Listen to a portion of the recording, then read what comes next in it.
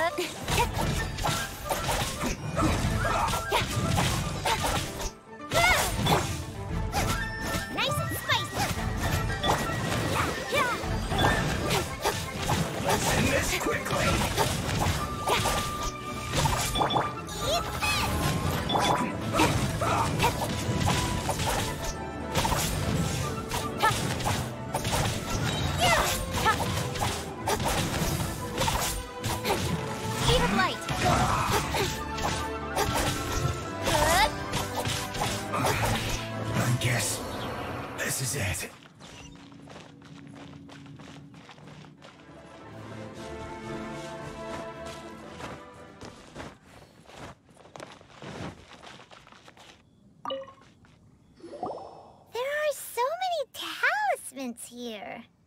And some stacks of blank paper, too. What are they for? Paimon's seen this pattern before. But where? Oh, Paimon knows! It looks just like the sigil of permission the child gave you. But how did a relic of the Adepti end up in the hands of someone like Child? Suspicious. Oh, that's right. Cloud Retainer said that when the Lord of Geo created the Sigil of Permission, it wasn't to be used as some old relic. Talismans like that were once used in the Archon War to channel divine powers. Maybe the Fatui are copying the Sigil of Permission in hopes of achieving a similar effect. Being able to channel divine power in battle? Whew, that sounds pretty dangerous.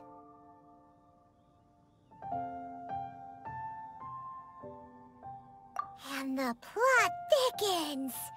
We'll need to keep an eye on Child, that's for sure. Alright, that's enough sticking around here. We gotta go meet up with Zhongli soon. The last stop on our Rite of Parting preparations tour is Dihua Marsh. Let's go! Paimon hates being late.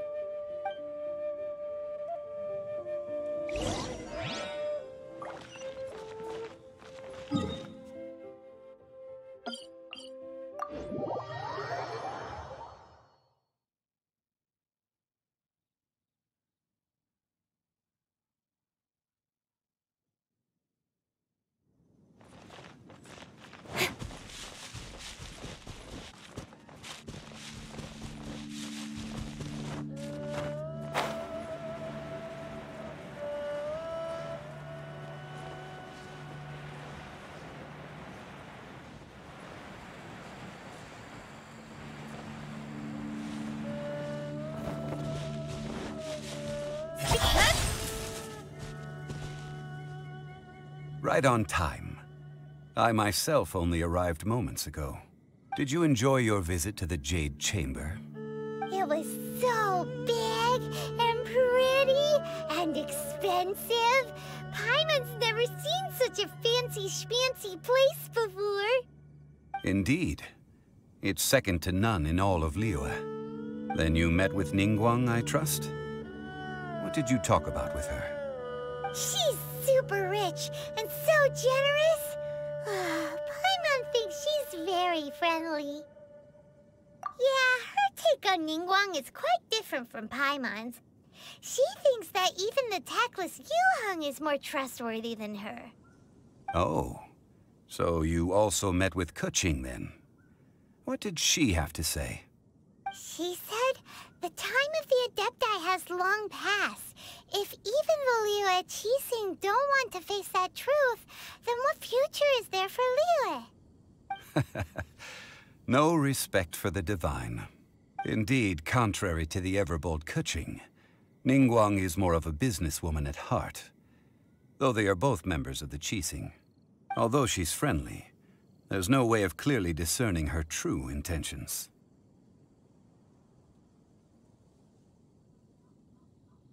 Yes, she has only relied on herself to rise to her current position. No ordinary person could ever achieve that.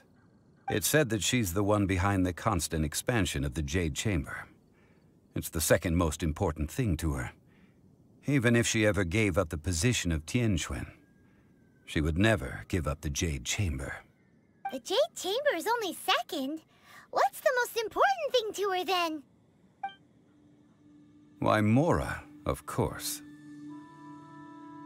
All Ningguang talked about was the Fatui this and the Fatui that. She said that after Rex Lapis was murdered, the Fatui have constantly been trying to sink their fingers into Liyue, and that they aren't to be trusted. That is how the Fatui have always been. It doesn't surprise me in the least. No matter what they may be planning, you must be careful when dealing with the Fatui. Always be on your guard. So, is there anything we need to get for the Rite of Parting in Dihua Marsh? Yes, as a matter of fact, there is. Today, we'll be gathering wild glaze lilies. Glaze lilies? But why did we come all the way out here? Doesn't the garden in Yujing Terrace have some? Even Qingse Village has glaze lilies. Oh, right! Paimon remembers that Madame Ping is always tending to flowers. Maybe we could ask her. No. Those lilies have all been gardened by people. They won't do it all. Dihua Marsh used to be full of glaze lilies. It is a sort of joyful flower that listens to human song. Before the Archon War, Dihua Marsh was all dry land and fertile soil. But the war caused landslides, and the land was flooded, turning it into the marsh you see now. Nearly all the glaze lilies were wiped out. Of course, there are some kinds of flowers that have been preserved and gardened by people in the city. But very few people know that glaze lilies may still be found in the wild. Wild glaze lilies have the strongest fragrance. If we want to follow the true tradition of the Rite of Parting, We must grind up the wild lilies and place the powder in a censer of everlasting incense. But I'll need your assistance in gathering these flowers. No, I need you to sing to them. Singing to the flowers will make them more fragrant. So how good is your singing? Really? Why doesn't Paimon believe you? We'll only know once she starts singing.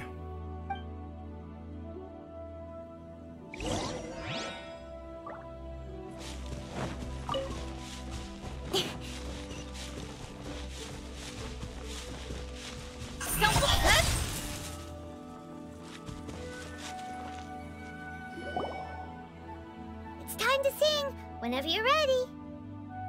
Da da da da da da da da da da da.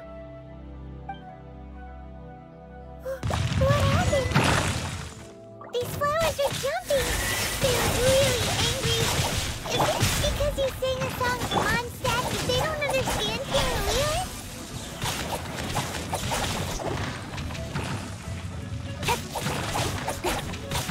Rain outlines your fate.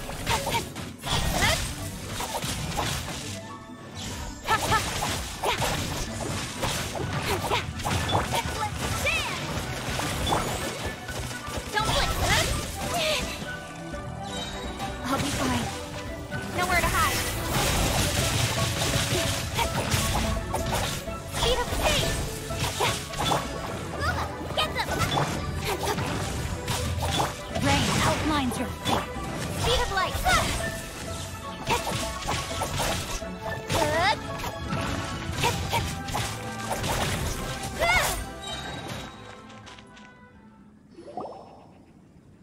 Those weren't glaze lilies. Glaze lilies wouldn't hit people. This little monster is known as a whopper flower. Strange.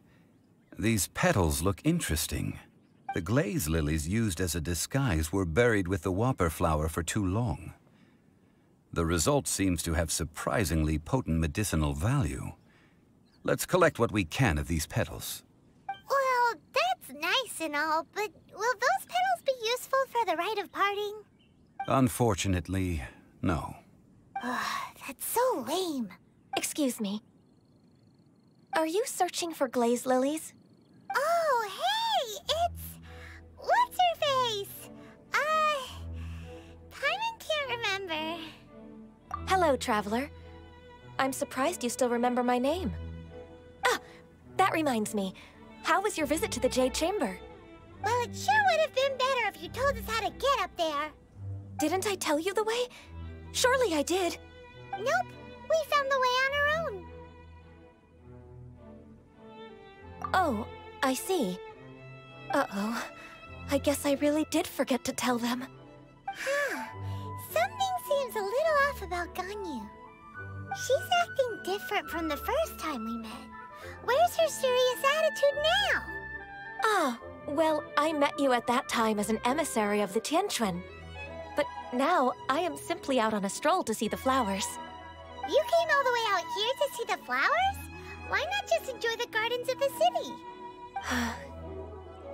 Yujing Terrace is where Rex Lapis parted from this world. If I strolled through those lonely gardens now, I wouldn't be able to bear it. Whenever my duties take me near Yujing Terrace these days, I draw the windows to block my view of the gardens. Oh, sorry. We shouldn't have brought it up. No, it's quite all right. I just haven't processed my emotions yet. When the Archon War came to its end 2,000 years ago, the first iteration of the Seven would gather in Liyue and drink with Rex Lapis. But 5 of those original 7 had already passed before Rex Lapis.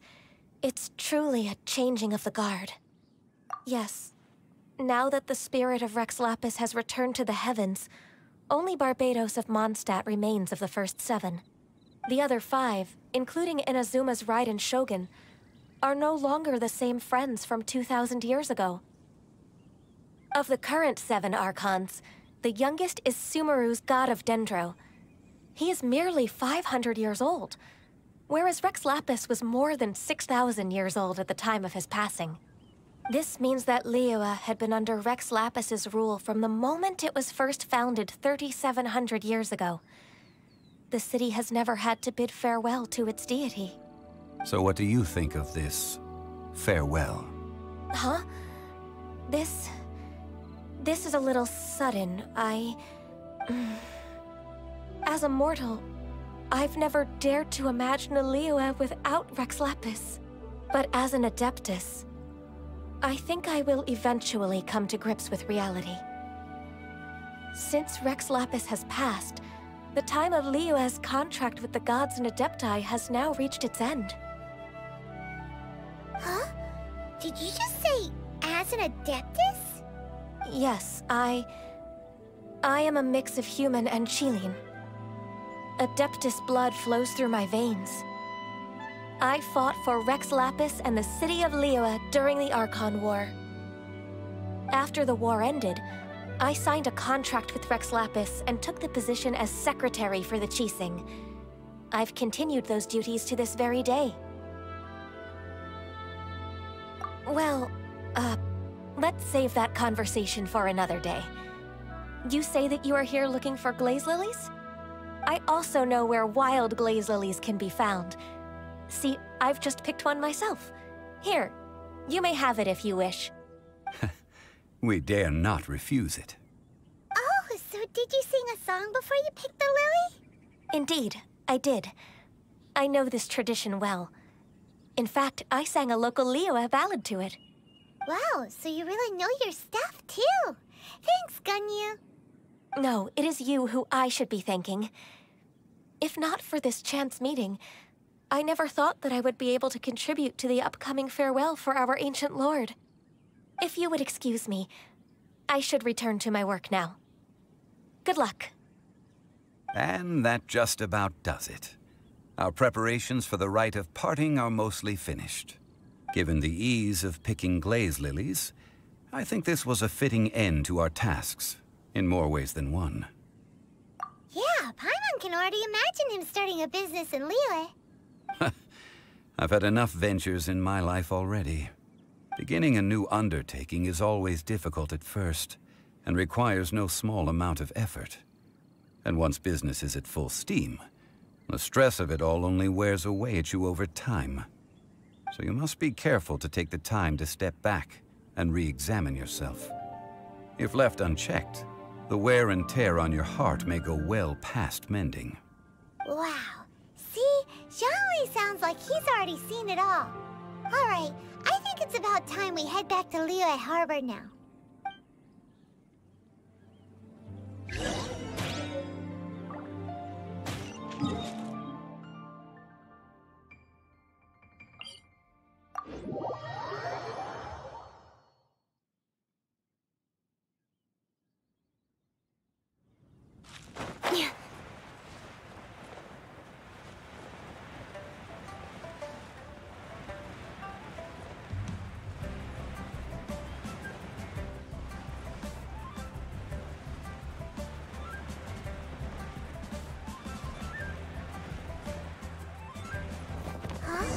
What happened?